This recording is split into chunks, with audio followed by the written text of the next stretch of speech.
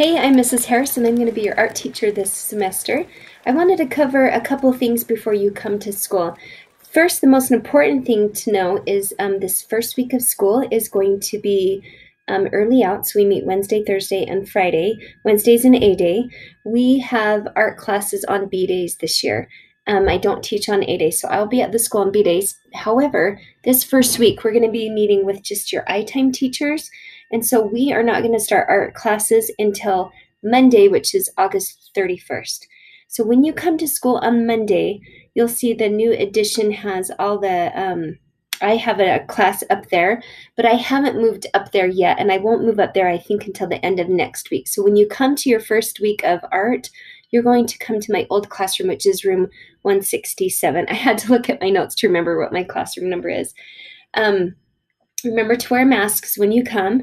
When we have art, you're going to enter and you'll see arrows on the floor, and you're going to follow the arrows to the desk, and then there's a flow that leaves the arrows so we don't pass each other closely. We'll leave in a circle out the door. I also have a sink so we can wash our hands as much as you'd like, and we'll have some sanitizing stations, and it's going to be nice and slick. It'll work out good. Because I have a FaceTime class, all of the art classes are FaceTime, I do require that you're going to wear a mask because we won't be able to 6-foot distance because people need to come to class during their scheduled time. So I hope that answers any questions for you there. Okay, when you come to class, you will get an art kit. Usually I give a smaller kit than you're going to get this year, and the reason is because of COVID.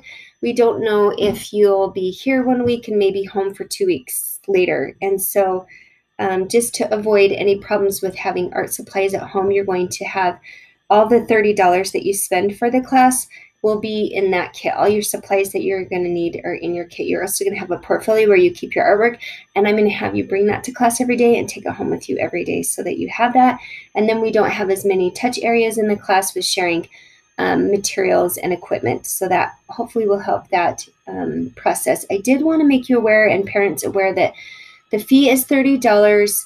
If you get the kit, then you will be charged the $30. So if your student has art on their transcript and their schedule, and they come to class the first week, and then the next week they decide they don't need the art class and they stop coming, if they have the kit, they still need to pay that $30 to pay for those materials and supplies that are given. I'm trying to think if I didn't cover anything. Everything else I think is we'll cover during class, and I'll send out information via my disclosure. But I did want to let you know, if you decide to take the art classes and you're going to be doing school at home, anytime, if you're starting that way or you start in school and turn, at second quarter, you decide to stay home, I need you just to make sure you email me so that I know who's at home. All of my instruction on Canvas will be the same as at school and at home.